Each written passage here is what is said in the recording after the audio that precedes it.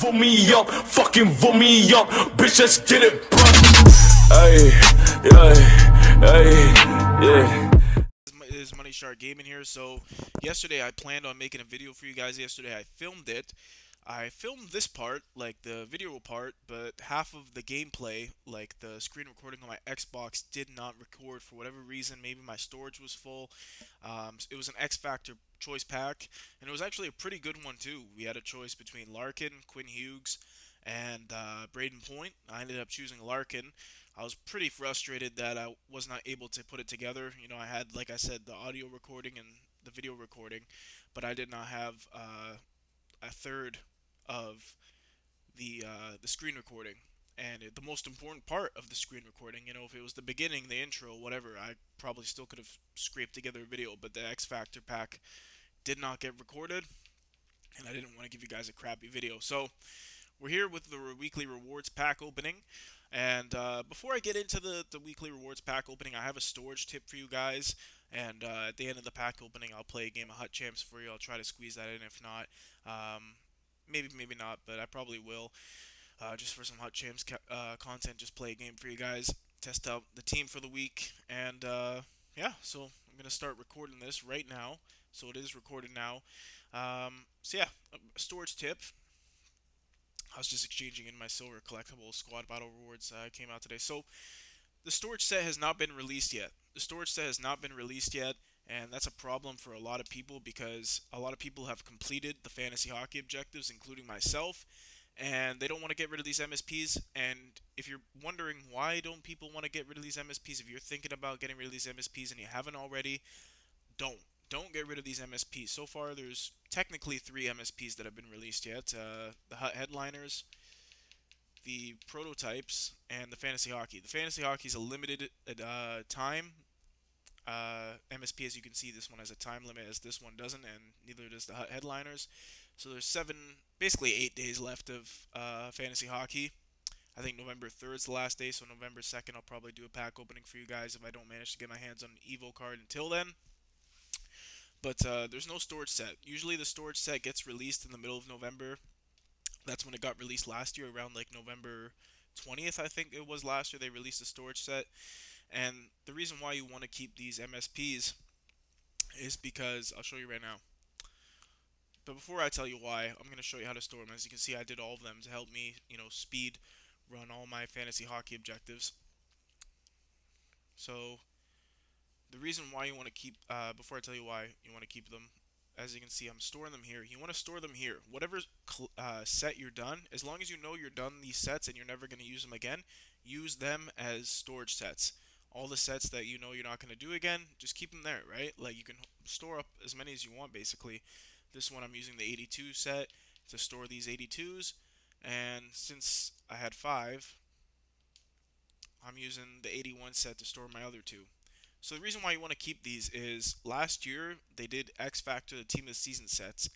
They didn't just do X Factor to Team of the Season sets where you can exchange your X Factors plus Team of the Season collectibles for Team of the Season. They also did MSP to Team of the Season sets. So just in case they do that again this year, you want to keep these MSPs. Because Team of the Season rolls around, I think there's a good chance Heischer gets one. He got one last year. I would say 85% chance Heischer gets one. Taves, maybe not, but hold on to him just in case. You never know. Next set. So I'm telling you guys why you want to keep them now. Gudas, probably not, but just in case, hold on to them. Marner and Kachuk. I'm pretty sure they got Team of the Season. I know Marner did. I had Team of the Season Marner on my team last year. I'm not sure if Brady Kachuk got one last year. Probably did. But there's a good chance, the way Ottawa's playing right now and the way he's playing right now, I think Ottawa could very well get one. Brady Kachuk could very well get one this year if he didn't get one last year. So these two, definitely hang on to. And, I mean, they're 82s. What are you going to get for, you know, 82s? Not much. I mean, you get one MSP collectible right now. And the MSPs are just going to get more expensive throughout the year. So you're not going to get a whole lot for them anyways. You might as well hang on to them. That's just my opinion. So this is just one way to store your cards without the storage set right now. I thought I'd give you guys that tip. Yeah, I mean, my team's pretty much set for this Hut Champs. I mean, every single thing I acquire in these packs, they should be going to fantasy hockey, unless I pull like a crazy pull that would go on the team. Everything from now on is just going to Evo. I already have 24 collectibles. So we're not gonna get a week one MSP. Not that I was really too hot about any of them anyways. The only one I would really want is Hurdle.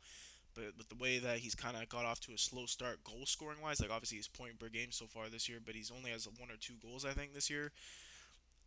I wouldn't count on Hurdle getting to 99 because it's based off goals. If it was based on points, I think Hurdle would be a safe investment.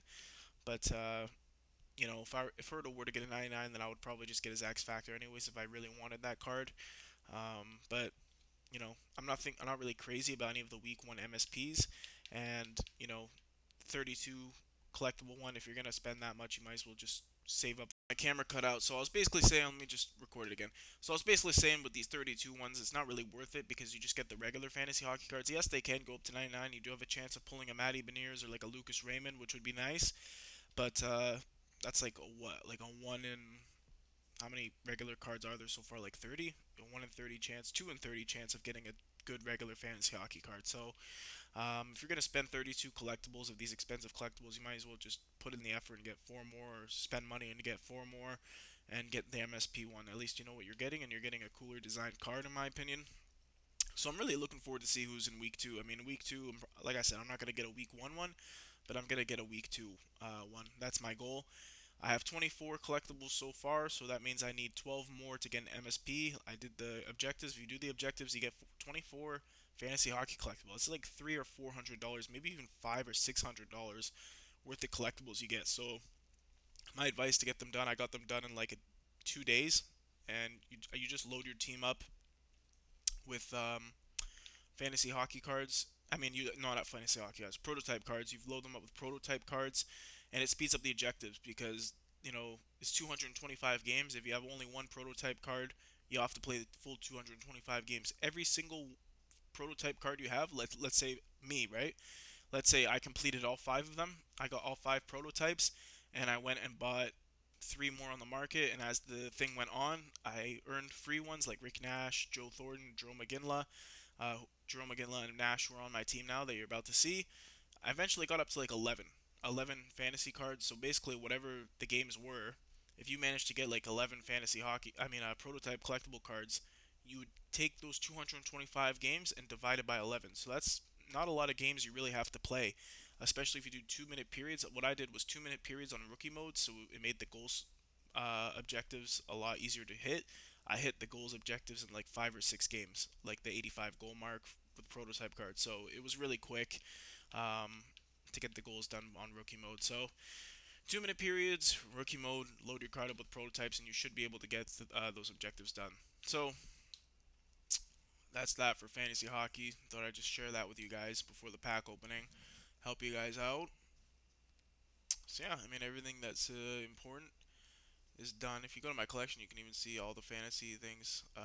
If you go to the objectives, actually, you can see that I finished the prototype and the fantasy. So the prototypes, you get some good rewards too. You get, for me, I got a Rick Nash and a Jerome McGinley.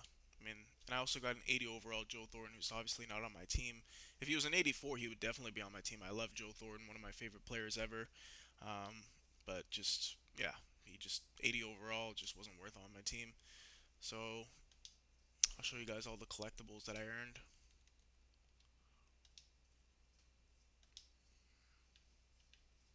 Yeah, 24 collectibles. I mean, it's a shit ton. And for Hut Champs, another thing I'd recommend for Hut Champs collectibles is save 2 each week at least. If you can save 3 a week, even better. But at least 2, save at least 2 a week, because Team of the Season is actually not as far away as you think. I think it's like what, 8 or 9 weeks away. If you save 2 a week at least, try to save 3 or even 4. I saved 2 this week. I got 5 collectibles from Hut Champs. I saved 2 of them and I used 3 of them for power ups. But save your Hut Champs collectibles because you can get a lot of packs. And what I would do is hold on to the collectibles, and then when Team of the Year comes around and you want packs at an instant, you have it. You have that option to just redeem them for Ultimate Choice packs, Ultimate packs, Jumbo Premium packs, whatever. You want to have those Hut Champs collectibles around Team of the Year and Team of the Season. So yeah, when Team of the Year comes, redeem your saved up Hut Champ collectibles for packs, and then you have another probably like 12 weeks until Team of the Season. So I mean, it makes too much sense, right? So you have these periods like I said, 9 weeks from now is Team of the Year. Drain your Hut Champs collectibles into packs when Team of the Year hits, and then you have another 12 weeks to save up for Team of the Season. But you also want to use them for power ups too. That's why I said save 2 a week for packs at least, and then the rest you can just use for power ups to upgrade your team gradually throughout the year. So enough talking. We can dive into the pack opening now. Spent a lot of time talking, and yeah, so we got quite a decent lineup of packs this week, especially since I didn't get a lot of squad battle points by playing on rookie mode to get those objectives done, and I didn't make it to diamond or platinum. Or no, I made it. I didn't make it to ultimate or whatever. What is it? Ultimate, platinum, diamond. I forget. I forget how it goes, but I got the third highest. I didn't. I was the second highest when it came to like reward ranks. I think I was diamond, but I slipped. Um, no, I was platinum and I slipped to diamond. I think. Whichever one it is, like the third highest thing. I was the second highest rank rewards thing, and I slipped all the way down one. Because before I went to work, it was like 3 p.m. Wednesday, I had to go to work. I was like a few hundred points clear of the second highest rank, and I guess while I was at work, I fell out back into like the third place thing. So all we got was an elite players pack, two of those, and two players packs. We also got a mega pack from Squad Battles Rewards, and we also got these three packs that I got from the Silver Collectibles. So we got mini NHL Players Pack, a Players Pack, and a Prime Pack. I could have chose a Jumbo Premium Pack instead of the mini NHL Players Pack, but because of Evo, I thought it would be a good idea to get this mini NHL Players Pack. It definitely ups our odds big time to pull an Evo. So I'm hoping for an Evo, an X Factor, anything. So I'll give you guys a team update before we dive into the pack opening. Actually, I know I keep saying, oh no, I'll get into the pack opening, this and that, but just a quick recap. This is the team. I'm not even gonna dive into it too much. First line's still the same. So second line we added Dylan Larkin. Thought I'd pair him up with Eiserman. That's a pretty cool duo. Cole Caulfield with Beliveau and X Factor Keller, and we got the golden goal line. I wanted to get the Game Day Crosby, but Game Day Crosby was like 60K yesterday, and I just got this gold one for 19K. I mean, 40K for a +1 upgrade, yeah, it just wasn't worth it for me. A card like that Game Day Crosby is just a depreciating asset. When the 86 Crosby gets released, that 85 Crosby is going to be like 20K, the price of this 84, and this 84 will probably be about 10K. So I'd much rather lose 10K than lose like 30K on a player. So yeah, I mean we got Rick Nash, Drew McGinley that we got for free in those prototype objectives. So yeah, the golden goal line. I mean this was literally Team Canada's first line. I'm pretty sure in 2010. I know Nash and Crosby were a duo in 2010. I'm not sure if Jerome McGinley. No, I know Jerome McGinley and Crosby were a duo. Rick Nash, I'm pretty sure he was on that line. It might have been someone else. Defense, we got Brian Leach and Adam Fox together still. Icons Bork with Lidstrom. Makar with Yossi. So yeah, I mean, team's still looking good. Goaltenders, we actually upgraded Hellebuck to Shitsturkin. I'm pretty happy with him so far. I've played 2 games, 1.5 goals against. So yeah, I mean, I'm gonna, be back with the pack opening. And yeah, time to open up these packs. Okay, so we'll start with the untradables. Might as well. Yeah. So elite players packs. We'll start with the players pack. Pulling for an Evo. I really hope we get an Evo, but we'll cross our fingers and hope, right? Reimer. Man, lots of shit, eh? Yeah. So no Evo so far. Um, that will just be fodder for the Evo sets. Fodder. Chell guys are using FIFA terms now. It's kind of funny hearing everybody say fodder now.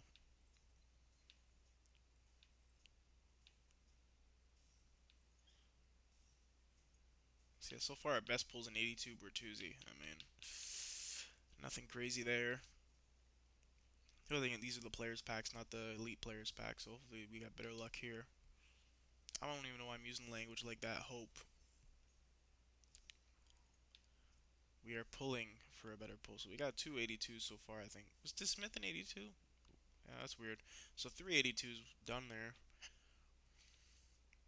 Done fam. So a good chunk of 82. So the luck's definitely heading in the right direction. So our next best pull is likely to be an 83. Okay, our last untradeable pack here. So far it's just fodder.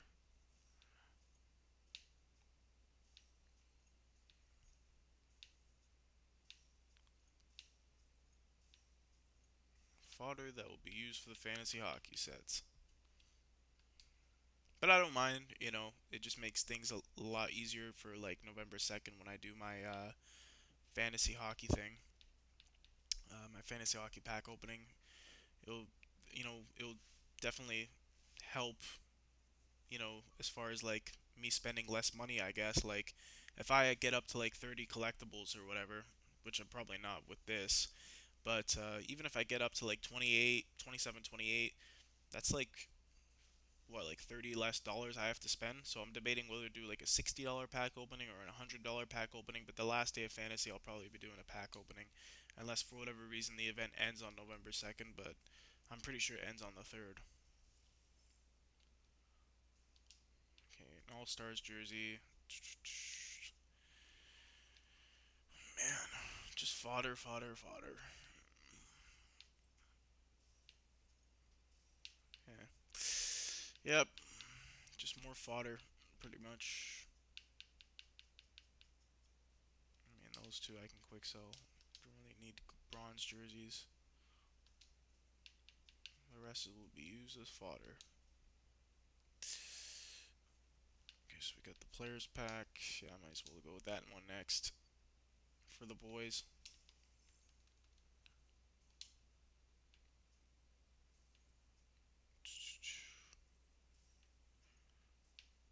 You'd think we'd pull at least one fantasy hockey card, with all these lower overall packs, but nothing. Yeah, we'll just use it all as fodder. We'll go with the mini NHL players pack next.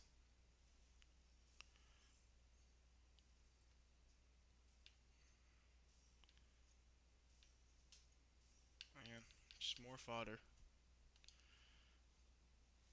Man, 82 has been our highest pull so far. That's pretty freaking crazy to think about.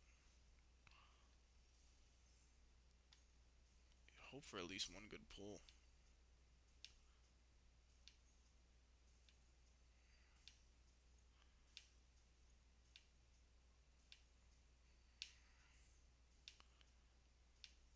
Yeah, it's kind of disappointing, not gonna lie.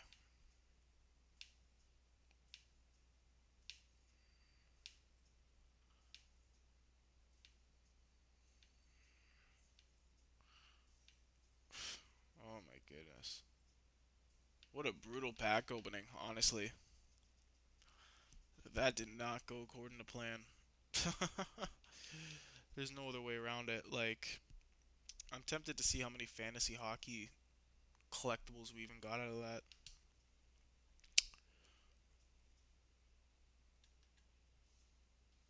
That's what I'm curious of now. Seemed like just a fucking shit ton of fodder. So yeah, I mean, I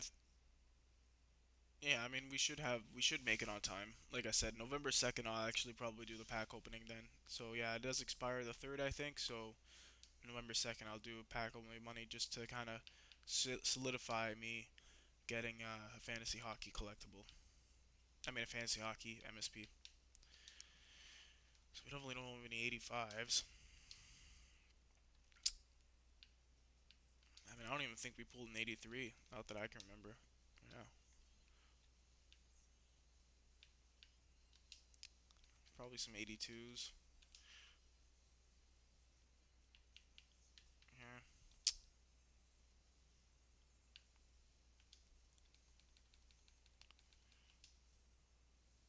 Only 11. Oh my goodness. So yeah, we didn't even get a single fucking fantasy hockey collectible, I don't think.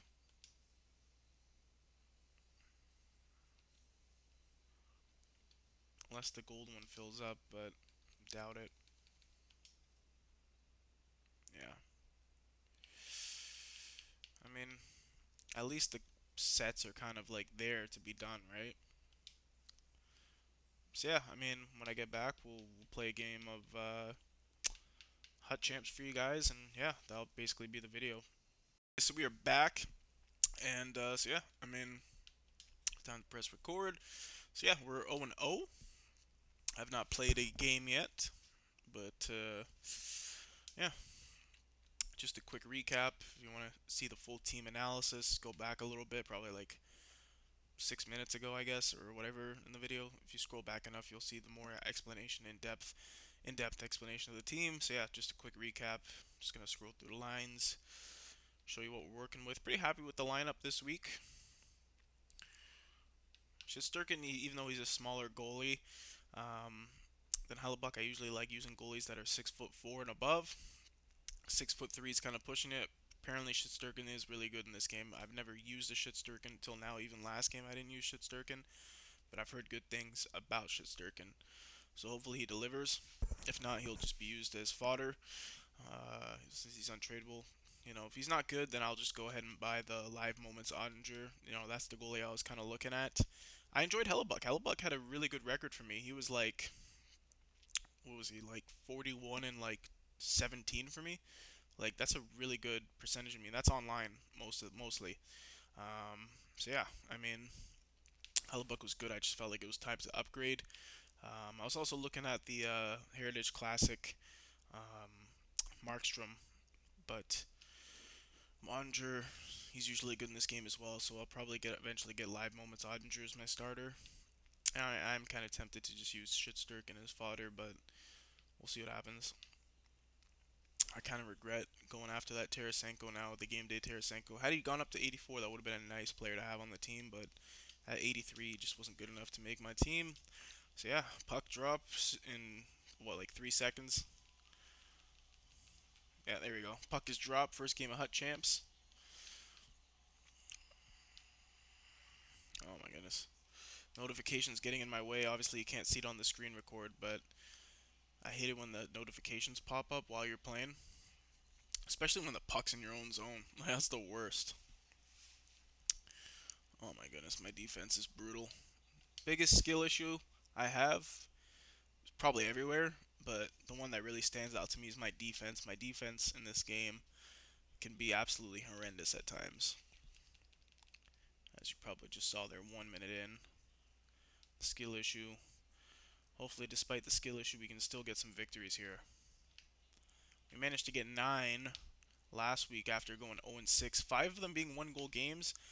I think I dropped 4 or 5 games to just OT alone. I was 0-4 or 0-5 in overtime last Hut Champ, so I thought the tip-in would be there, but he blocked it just in time. And just sloppy play there, but Leach recovered. Leach is just fucking OP in this game. He might be the best defenseman in the game right now. Right now. Obviously, better D-man will eventually get released, but... Or 87 Makar. I haven't tried 87 Makar, but I heard he's OP already. The thing is, they've released so many Makar cards that Makar has lost his value this year. Like, Makar was so inflated last year, his price, because he's the best defenseman in the game. Oh, Daniel Sedin. Yes! Let's go. But yeah, like I was saying, Makar, his price last year was super inflated. Like, I had his 94 last year, and his 94 card was worth, like, over 200k pretty much the whole year until the end. Even his 94 and his 90, the ones above 94, like his 97, 98, 99, they were just super expensive. So, Makar was by far probably the most expensive defenseman in the game besides that fantasy hockey Seth Jones. And, you know, because it was so scarce, right? Last year, Makar was a really scarce defenseman, but this year they made so many Makar cards that his values dropped. Like, there's no scarcity with Makar this year because everybody has the chance of getting a 99 Makar or a 99 Bedard. For me, I'm going to choose the 99 Makar when the time comes, probably most likely, unless I pulled an X Factor Makar. But for me, I'm going to probably choose Makar. I'd say there's a 90% chance. Obviously, that's probably months down the line, but even if I don't, like, there's still so many Makar cards, like, it's just the scarcity's not there, especially since everybody who pre-ordered the game got, like, a 85 one, so the 85 is basically the same as the 86, like, 86 Makar was not that cheap as it is now last week, like, he might be the cheapest 86 besides Hero Senki and maybe Hillary Knight, Definitely the cheapest male 86. Oh, come on, Iserman. Let's go, Fox. Oh, my goodness.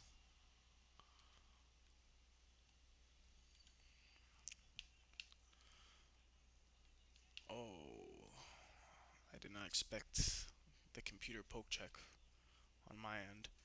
And what kind of fucking pass was that by me? I thought Fox won that race. I don't see why that's an icing call, but as Don Cherry would say, that's fucking bullshit. Because Don Cherry, I don't know if you guys remember this growing up, but Don Cherry would go crazy about the icing calls sometimes. He would be like, oh, it's freaking, like, oh, if it's close, just fucking call off the icing. Why are you just delaying the fucking game? Out of respect to Don Cherry, they should just have more of a hybrid icing calls. Come on, Keller. Keller is so freaking OP. His card last year was nuts, too. Let's go, Line. Oh, I should have one-timed that, honestly.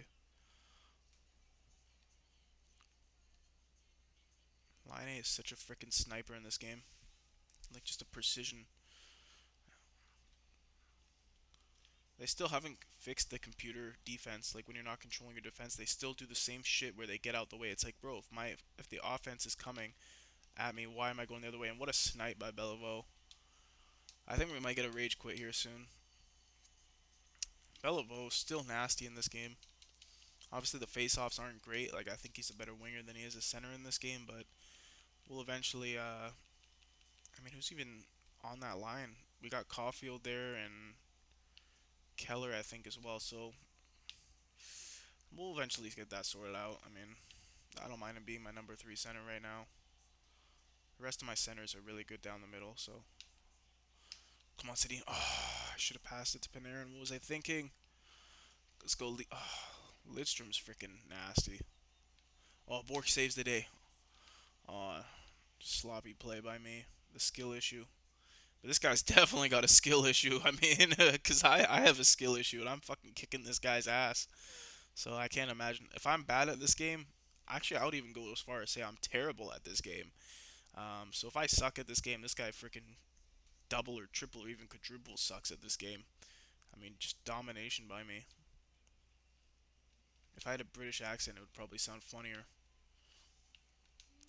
So yeah. About to drop the puck here. Second period, baby. Let's go. Eventually, AI is going to become so advanced that somebody's going to come up with like an accent microphone where you speak it to the mic and it changes your accent instead of having to like go through and edit the voice change. And these freaking notifications are getting in my way. Oh, let's go, Daniel. Let's go, Daniel. Come on, Dan. Let's go, Dan. Oh, tried to cross crease. And Panarin was not fucking ready to catch that cross crease. He literally got out of the way. What the fuck, Panarin? And freaking... Oh, my goodness. The AI in this game is still fucking ass. Like, and I'm not one of these guys to complain about the game. Like, I'm not one of these guys who doesn't acknowledge that I have a skill issue. Like, I acknowledge I have a skill issue, but it doesn't change that the gameplay is still shit. Like, certain aspects of it. Like, the AI, like, I like how they fixed a few things. Like, they definitely improved the goalies this game, but the fucking AI offense and the AI defense is still fucking terrible when you're not controlling it. What a tip in by Line. And this guy's gonna rage quit for sure. This is a fucking guaranteed rage quit. This guy knows that he's fucking shit. With all due respect, right? Like, good game, you know. Is he on Xbox? If he's on Xbox, I'll message him GG. No hard feelings, you know. And he is on Xbox. I'm gonna send him a message GG. You guys probably can't see that, but I'm sending him a message right now. For whatever reason, Xbox doesn't screen record that, or maybe it does. I don't know. As far my recent memory, it doesn't. So we're 3-0. I mean, we're 1-0, 3-0 win. We started last Hut Champs, like I said, 0-6, 5 of them being 1-goal games. I think 3 of them in overtime. So we went 0-3 for overtime and just 0-5 1-goal games and just 0-6 in general our first 6 games, and still came back to win 9 games. So pretty happy about that. So yeah, there's your guys' Hut Champs gameplay. So yeah, I mean, thank you guys for watching. and have a great day.